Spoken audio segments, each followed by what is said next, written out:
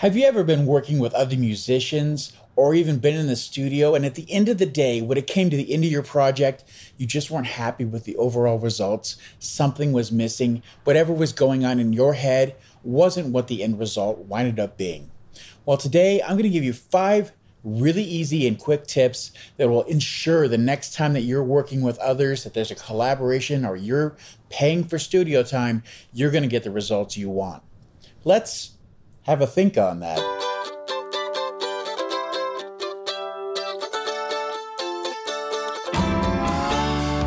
Hello and welcome to the podcast, where we are here to strengthen music careers and communities one song at a time. And now here's your host, Jacob Wing. Yay!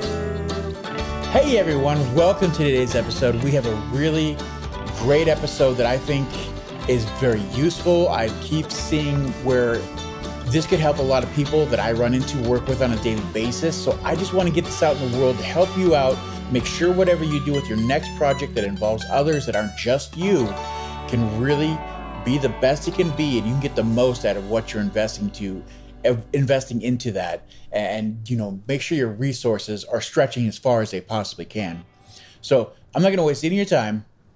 Just before we get started, thank you so much for everybody that's been watching, who's been listening, who's been supporting, giving us the likes, giving us the subscribes. Thank you so much. If you haven't yet, take a second, give us a subscribe, follow us. We do lots of things for, get you that inspiration, give you that motivation to keep going, insights, interviews with musicians out there doing the job day after day. Follow us. There's a lot of great stuff. So right into it. Number 1, and this is the one I want to really, really emphasize. It's number 1 for a reason. It's the most important. Day after day in the studio, as an engineer, as a person running a business in a studio, I run into people that are trying to find the right person. They're looking around, they're weighing their options, and I constantly hear that I've gone to so-and-so studios, I've gone to such and such studio, and it just didn't work out. I didn't get the results I wanted. I didn't, get where I needed to be. They didn't quite listen to me. It's just like, I'll hear this story in so many different forms from people saying that, I took the time to try to get this result, to get the best recording I could, but they just weren't listening to me. Or, I'd be saying I want this, and then it just wouldn't get across to them. And number 1 here is how to do that. It is how to get the best results easily every time. And it's just be honest and be open from the very beginning, from day 1, from the moment you meet whoever it is you're going to work with. And it's usually just a very frank and open conversation of, I am going to hire you, I've chosen you to do my recording with, or you're going to be collaborating with another person, but here's how it's going to work. And if you sit down and you're honest from that very first moment, you have that conversation of not being rude or overpowering, or it's going to be my way or the highway. It's, I'm going to be open and frank about what I say and what I like and what I don't like. I'm going to give reasons behind what works and what doesn't work, but I'm not going to hold back. And it's not to be mean or to be, rude, but it's going to be time saving. It's also going to get us to the result that's better in the end, because we're both happy with the results of what's going on, why we made the choices we made.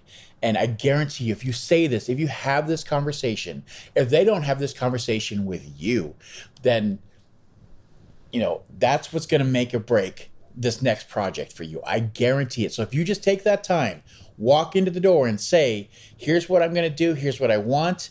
I may not know what it is right now. I may not understand what I want, but in the moment, I'll be able to tell you, I like this, I don't like this.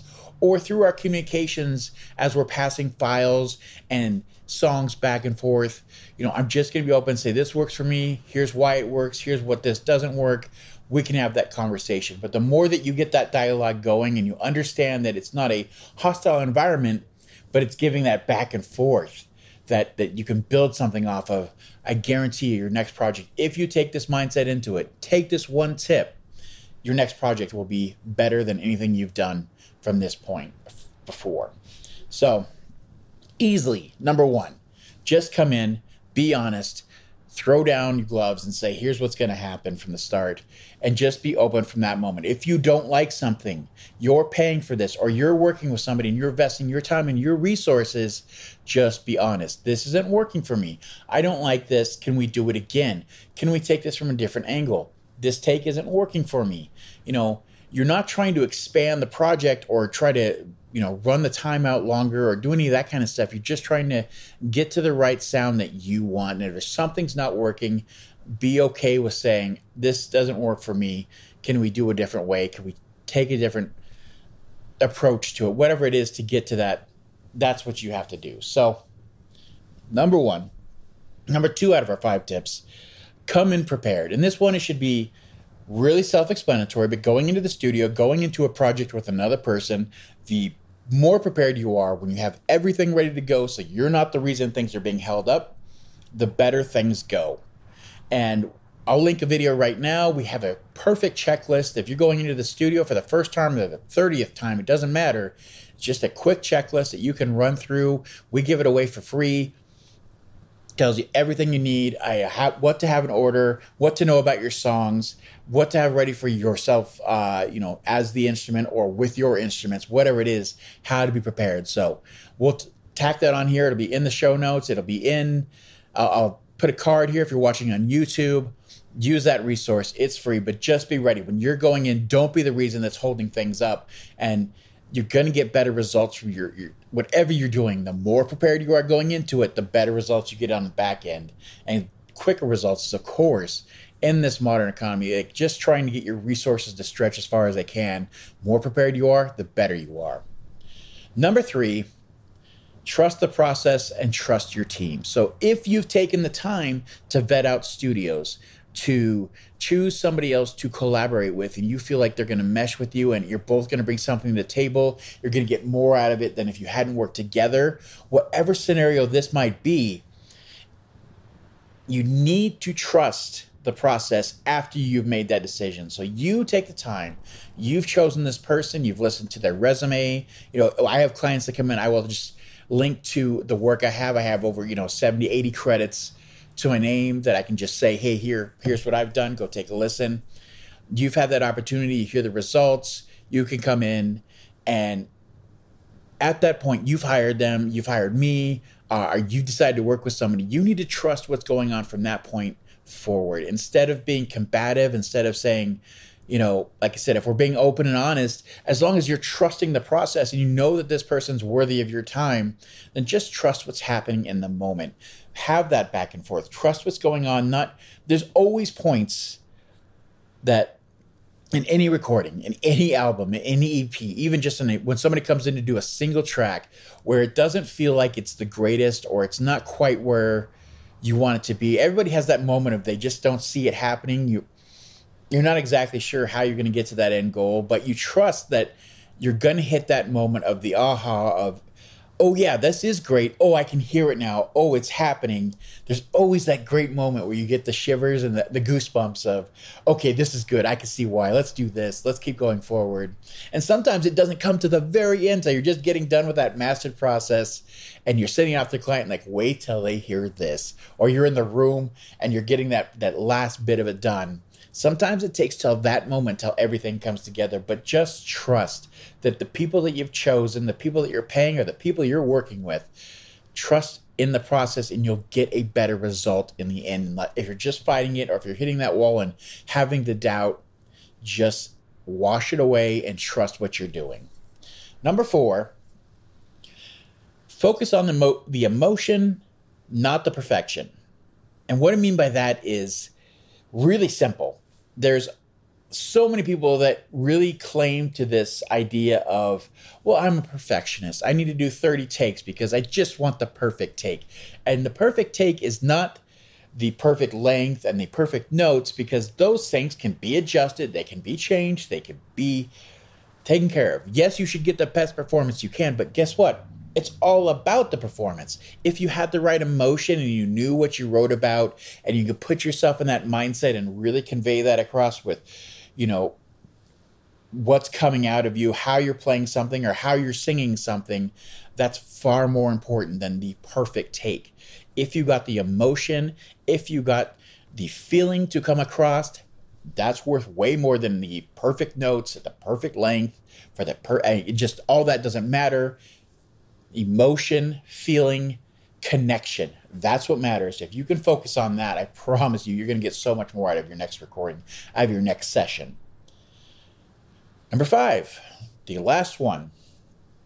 And this one's really, it seems straightforward, but if you aren't mindful of this going in, I guarantee it's going to be what sinks the ship going forward. So you need to be mindful and take care of yourself, both physically and mentally. And that just means having things around you. Like if you know yourself well enough to how your process works. Are you a morning person? Are you an afternoon? Then set up your sessions for that.